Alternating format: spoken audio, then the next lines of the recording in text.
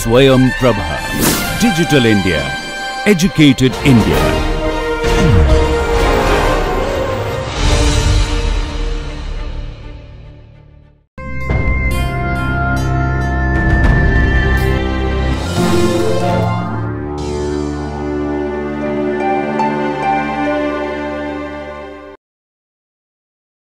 So, we are going to end the discussion on the development of the theory in this case by giving few more tips.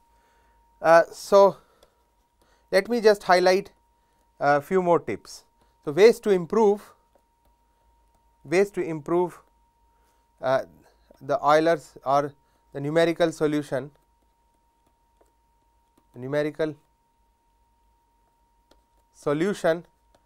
to the Euler Lagrange method. Well, some of the natural tips would be to increase or make the grid finer, or to increase the number of grid points, or so that is the standard suggestion, but some of the non-standard suggestions are to use better quadrature rules. Here we have just used rectangle rule to change the integral into summation. So, we could use better numerical quadrature.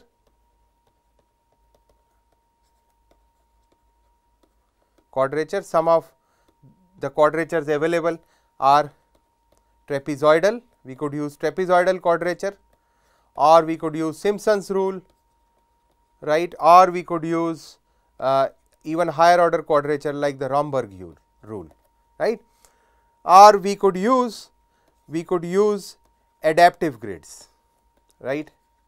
So far the example I have shown is for a uniform grid. We could also use adaptive grids. Grids will become finer where the function changes rapidly, right, and non-uniform or adaptive grids. Okay. So, more details can be found in this textbook. So, students are asked to refer to this textbook for more details on the numerical solutions of Euler Lagrange via the Euler's and other higher order methods. This book has the title Calculus of Variations with applications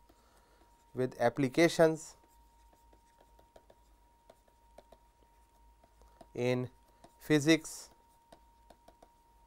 and engineering by Robert Weinstock. Okay. So, what we have is the following. So, we see that let us look at another method or the numerical solution. The method that I intend to highlight is the Ritz method. Okay, the Ritz method. Now, what exactly is this method? This method tells us that we could, rather than approximating by taking the values of the function at finite number of grid points, we could use a set of basis function to approximate our extremum function.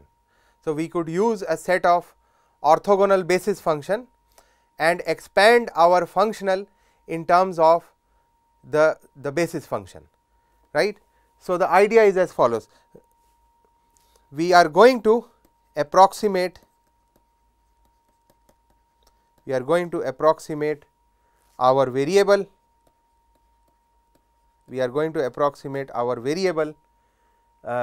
Using family of linearly independent functions. We are going to approximate our variable using family of linearly independent functions, right. And let us say our family is as follows: phi I from 0 to n, right, where our function is y n of x. So, I am going to approximate y. So, y, the unknown of the problem, is going to be approximated by y n, which is a linear combination of phi i's. So, C 1 phi 1 of x this is also a function of x, and so on, plus Cn phi n of x, right. Okay, so we see that. So then again this sort of an approximation again reduces the problem from the functional optimization to the problem of function optimization, where the unknowns now are these constants C1 to Cn, right. So what I said is, well, let me call this as point number 1. So point number 2 is we reduce the problem,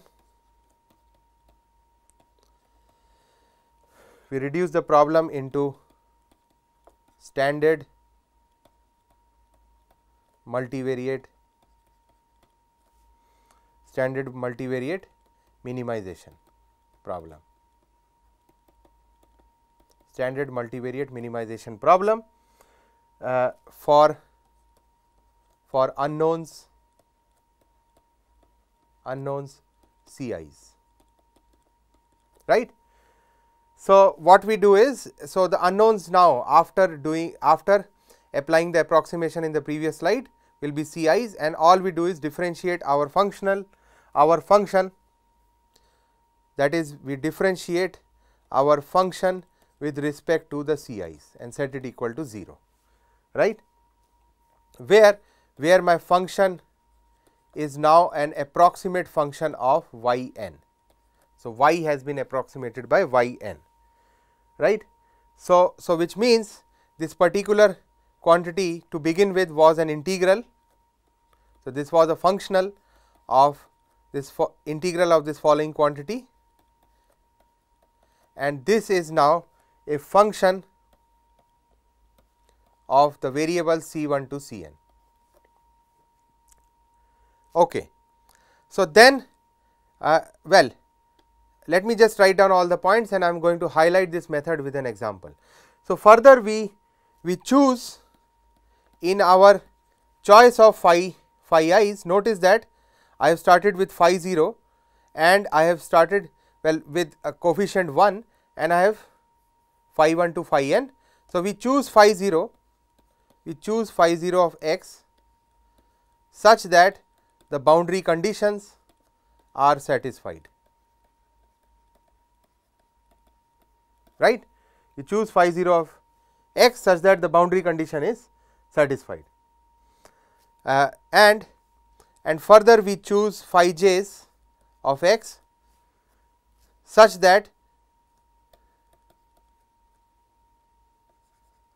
with homogeneous boundary conditions, which means that we choose our phi j's such that phi j of x naught is phi j of x 1 is equal to 0, where j is from 1 to n, the rest of the phi j's, right. And then note that phi j's could be, let me call this as 4. So phi j's could be from the standard set of orthogonal functions,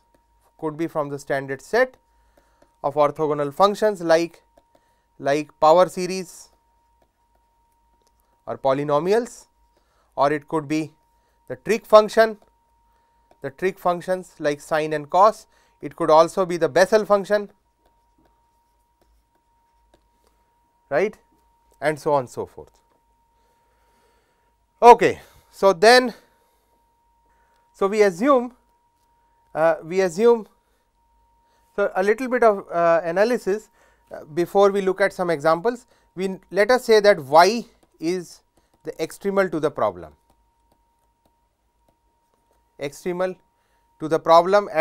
at hand. We assume that without loss of generality, the extremal we are talking is minimum, right. So in that case we have that the value of the functional f of y will be less than f of y hat, where y hat is the perturbation of y, right, where y hat is within, let us say within epsilon neighborhood of y, right, close enough to y. So, then well, so what I want to show here is that the value of the functional which is the value of the function that we get from the Ritz method will be, if it is very close to the original extremal found from the Euler Lagrange, then the value of the function from the Ritz method will give an upper bound to the value of the functional or the exact value of the functional, right. So, what I just said is the following. So, what I have is, so f of y,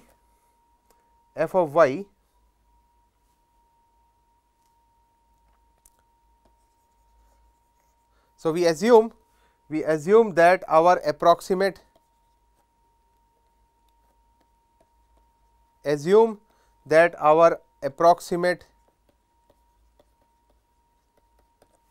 solution, our approximate function y n is inside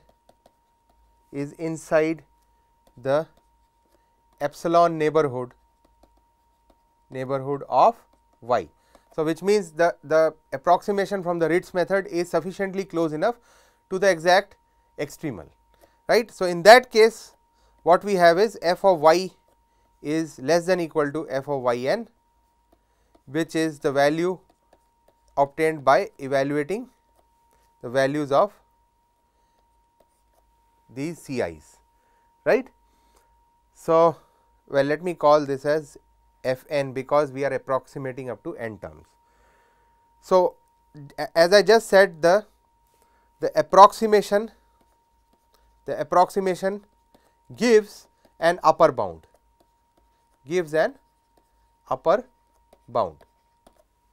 as we can see from here. Okay. So, if we were to, so care must be taken for a careful choice of phi i's, and not only that, the higher the value of the phi i's, we expect that the closer is the approximate solution to the exact solution, right. So, let us look at an example.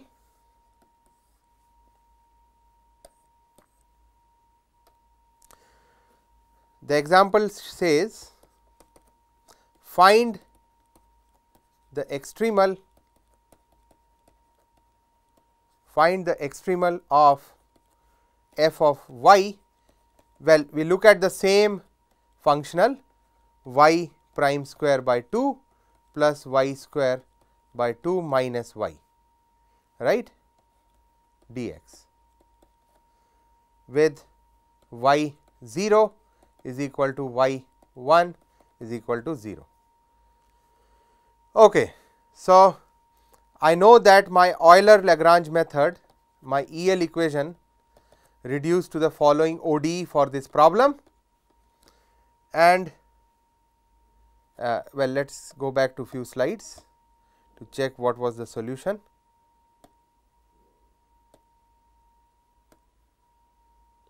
We get the following ODE, right.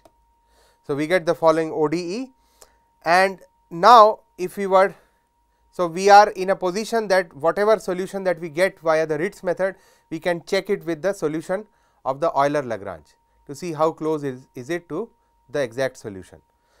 Okay. So, if we were to use the Ritz method,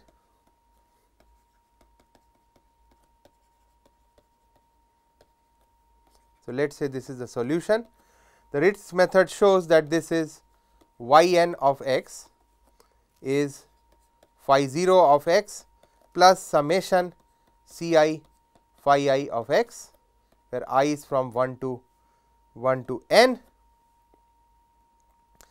So, we are going to take phi 0 of x to be identically 0, because by taking this value, the y n's immediately are going to satisfy the boundary condition, and we take phi i's I from 1 to n as this following polynomial functions. So, this is what we choose in our as our basis function. It can be shown that these are linearly independent basis functions. Okay. So, all we need are linearly independent basis functions. So, then let us look at a simple approximation. So, we are going to approximate y with y1, which is also equal to c1 times phi 1. So, there is just one unknown to be found, which is c1, which is also equal to c1 times x times 1 minus x by plugging in I equal to 1. So, then in that case f1 of c1 is nothing but f of y1, and this is also equal to the integral from 0 to 1. I am just plugging in, instead of y I am plugging in y1.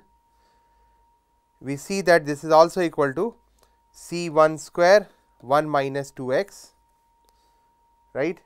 So, phi 1 is this quantity, and I can immediately from here get that phi 1 derivative of phi 1 is 1 minus 2x, right, where phi 1 is x times 1 minus x.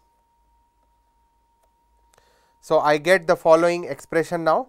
So, c1 square by 2 1 minus 2x whole square plus c1 square by 2 x square 1 minus x whole square minus c1 x 1 minus x dx. Okay. So, then what we get is that this is also equal to after opening up all the squares, we are going to get that this is c1 square by 2 times the integral 0 to 1 1 minus 4x plus 5x square minus x to the power 4 dx plus c1 integral 0 to 1 minus x plus x square dx, right. So, then once we perform all the necessary integration, I am going to get the following result, that f of f1 of c1 comes out to be, after doing all the necessary integration, c1 square by 2 times 11 over 30 minus c1 by 6. So, we solve for c1.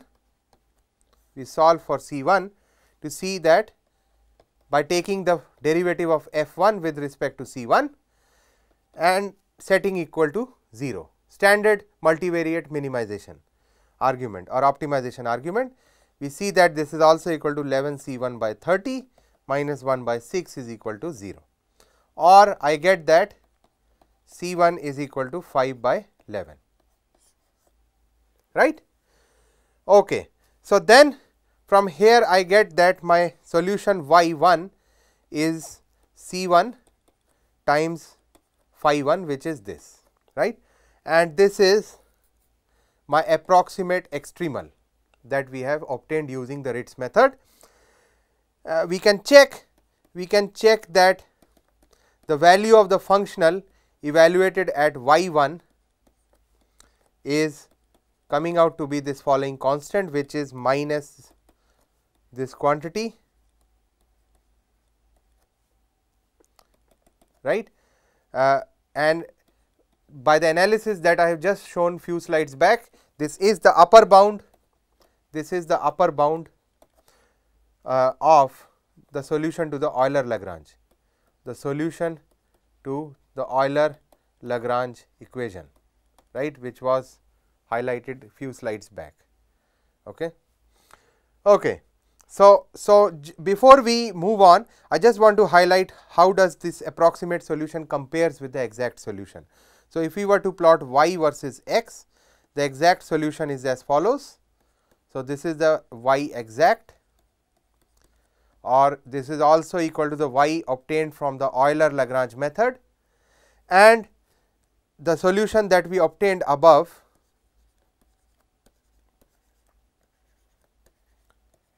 right, which is my y1, which is this particular solution, is quite close to the exact solution. So, even with this approximation with one basis function gives us close enough approximation to the exact solution. Okay. So, alternatively, well, the choice of phi is ours, the choice of the basis function is ours, and sometimes the choice is good, while some other times the choice is poor, right. So, let us look at another choice of the same function. So, alternatively, suppose we were to choose the following basis function.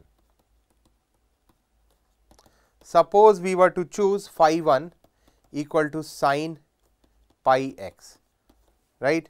So, notice that phi 1 at 0 is phi 1 at 1 is also 0, right. So, a similar exercise of finding the approximate solution leads us to y 1 equal to the C 1 phi 1 comes out to be 4 by pi times pi square plus 1 times sin pi x. Okay. So, use the Ritz method and we will see that the solution comes out to be the following. And if we were to now plot the exact solution with respect to, let us say, the approximate solution. So, let us say this is my exact solution. The approximate solution in this case is poorer. Okay. So, which means in this case we have a poor choice of phi 1, right. So, this phi 1 is not a good choice. So, the moral of the exercise that we have done so far is that the choice of the basis function phi i's matter, right. So, I am not going to go into more detail as to what sort of phi i's will be suitable for what sort of functional, but I am going to definitely give a reference which talks in depth about the choice of this Ritz basis function.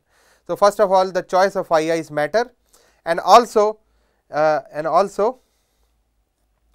approximation becomes better using larger families of phi i's.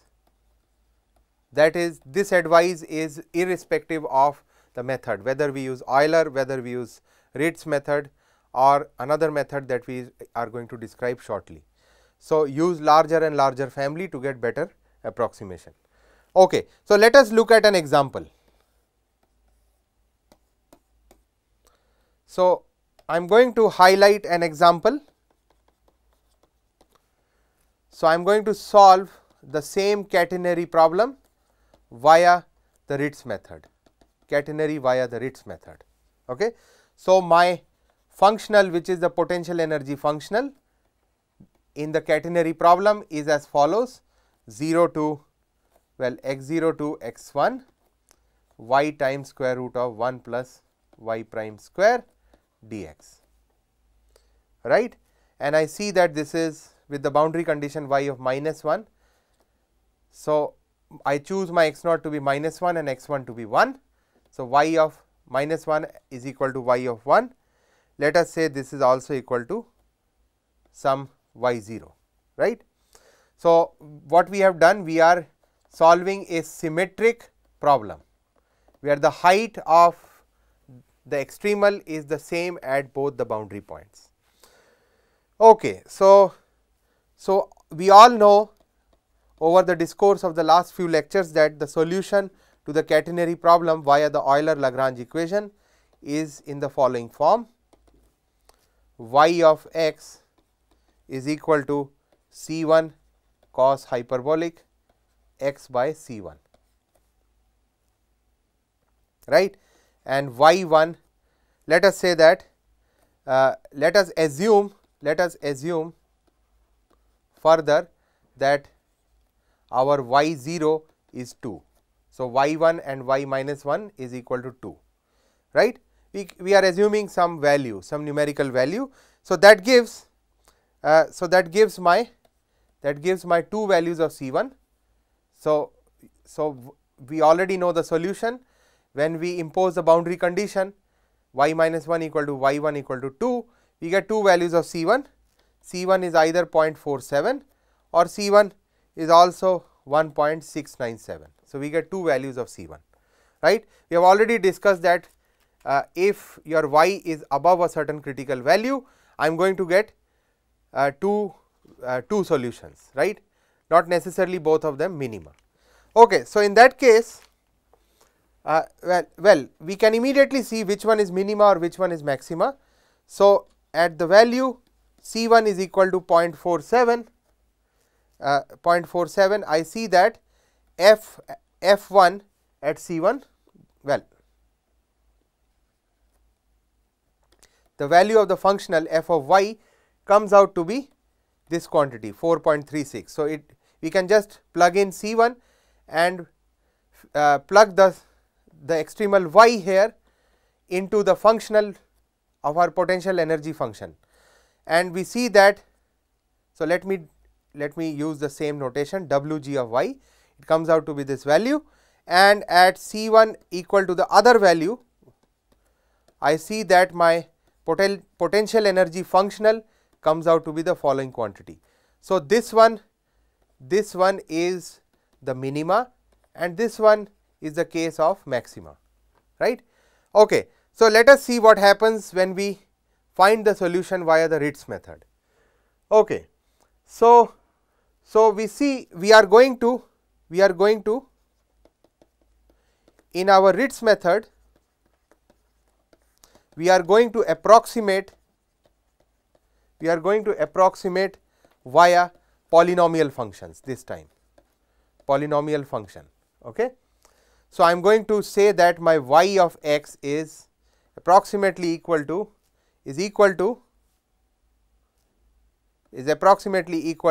yn of x, and yn is a0 plus a1 of x, right, and so on, plus a2 of x square and so on, right. Okay. Now, before we move ahead, we also know that the problem is symmetric. We stated that to begin with, which means that the solution that we are assuming must also be an even function to account for the symmetry, right. So, which means due to symmetry of the boundary condition, y of x is even, right. Due to symmetry of the boundary condition, y of x is an even function. So, which means that my odd coefficients a1 is equal to a3 and so on, they are all 0, right. Okay. So, let us now approximate y of x by y2 of x, which is nothing but a0 plus a1 x square or a2 x square, a1 is already 0, right. So, let us use the least order approximation and see how does the Ritz method compares, right. So, further we know that y1 y at 1 is also equal to y0. We have taken y0 equal to 2, which we will use later on. So, this is also equal to 2. In fact, let me plug the value here.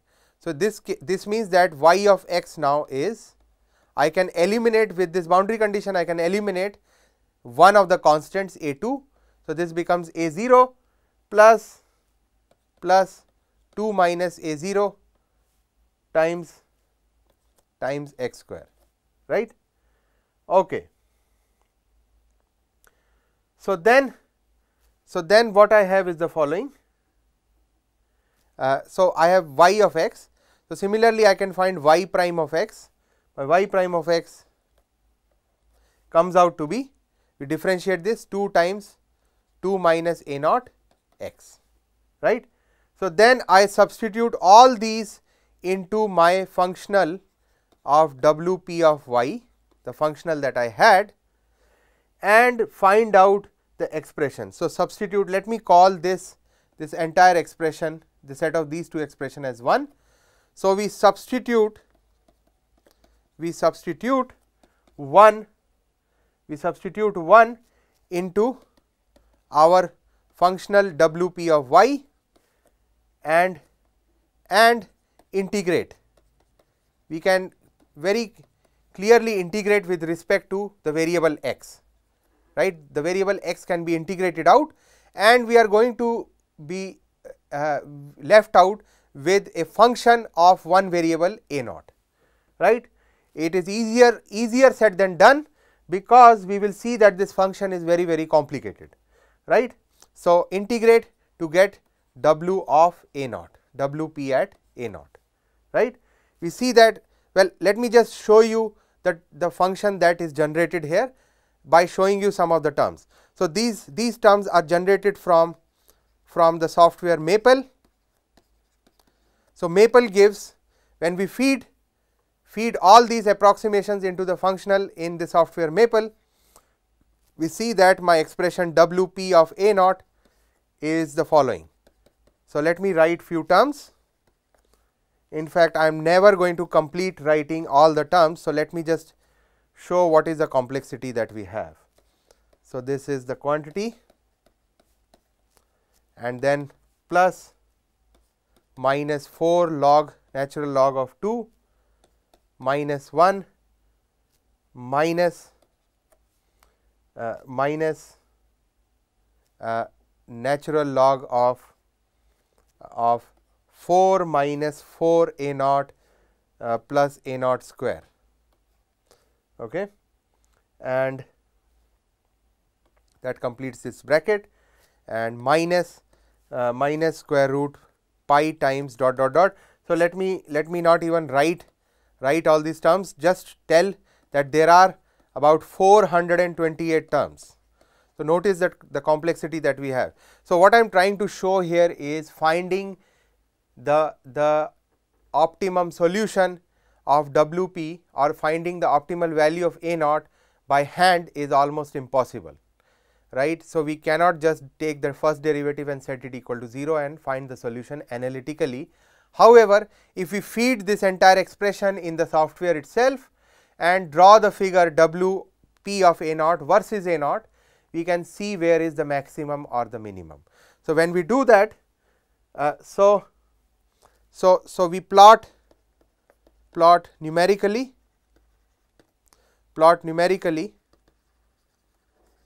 we see. So, let me show the plot in the next page. We plot numerically and highlight that Wp of a naught versus a naught. We see that we get the following function. We get the following curve, where we obtain this maxima at a naught equal to 0.41 and the minima is obtained at a naught equal to 1.69. Okay. So, this is my a naught axis. So, we can see that the local min is at a naught equal to 1.69, and the local compare the local min for C1, which was at 1.697 for the exact function to the, or the exact solution to the Euler Lagrange equation, right. And the local max that we get here is a naught equal to at 0.41, and again compare it with the local max at C1 equal to 0.47. So, it seems that in this case my minimum and the maximum are quite accurately captured by the Ritz method of the original extremal, right. So, this question that we have to ask, when is this case always true, or what I am asking is the following. What I am asking is the nature of the approximate extrema,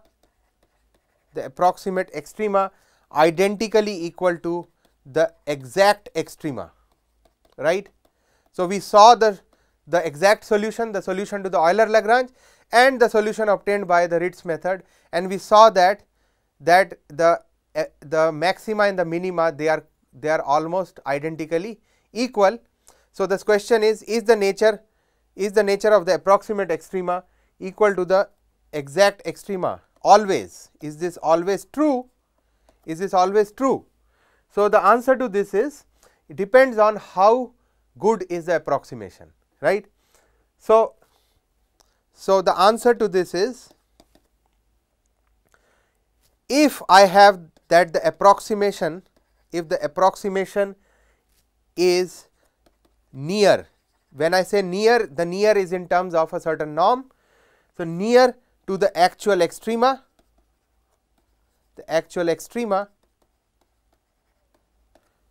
right, if the approximate and further there is no other extrema, nearby, right. So, we do not have multiple solutions to the Euler Lagrange equation, otherwise the approximation via the Ritz method might give erroneous answers. And finally, the functional that we are optimizing is smooth, so that the derivatives exists, then the answer is yes. So, then yes, that is the type of approximate extrema is identically equal to the exact extrema. Okay. So, that completes this particular example, completes the discussion of the Ritz method. The students are asked, I am going to provide a reference towards the end, and the students are asked to solve more examples via the reference as well as our homework modules and the tutorials.